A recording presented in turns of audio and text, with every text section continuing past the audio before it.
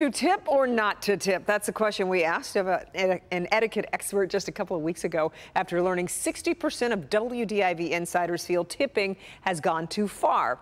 It had a lot of people talking, and you'll likely have some thoughts of your own about this next story. A Detroit woman says the owner of an ice cream shop tracked her down on social media for not leaving a tip.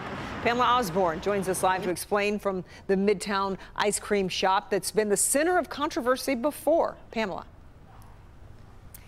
Kimberly, last year, Cold Truth was saying that it would no longer serve law enforcement officers who showed up to its store in body armor.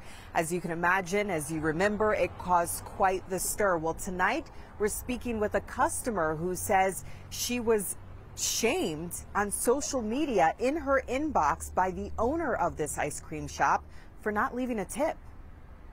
I felt attacked, and to search me out, to leave a message like that was just unheard of. Shantae Fagans had hoped to end her Sunday on a sweet note.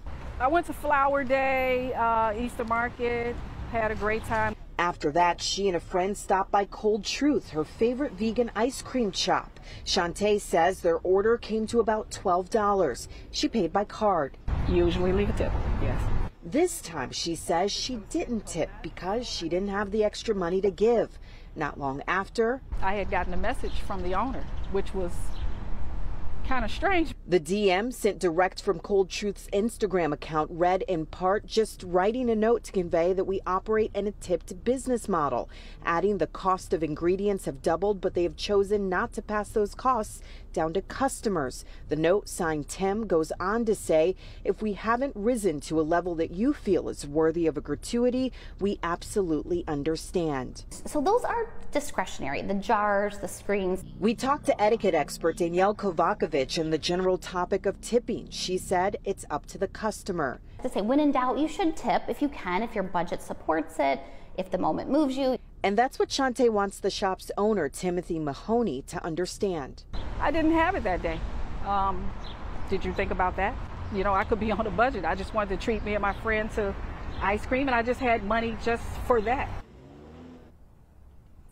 Shantae says she called and spoke with the store's owner after receiving that message. She was hoping for an apology, but she didn't get one and hasn't gotten one since. She said that he doubled down on his message, which is what we saw in some of those Instagram posts on her original message about this back and forth dispute.